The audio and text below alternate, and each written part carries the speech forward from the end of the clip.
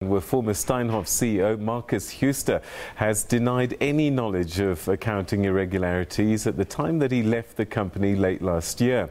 Jooste has been explaining to Parliament the reasons that led to the drop in the company's shares late last year.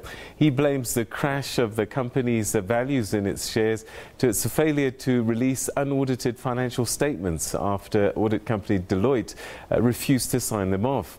He says that the unaudited financial statements must be released in order to appease investors, was rejected by the board. The announcement was made that the financial statements will be delayed pending a new independent investigation into the term accounting irregularities, which to me means fraud.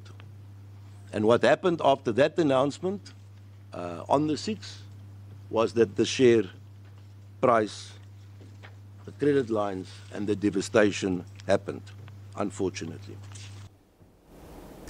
China's richest man and founding director of the Alibaba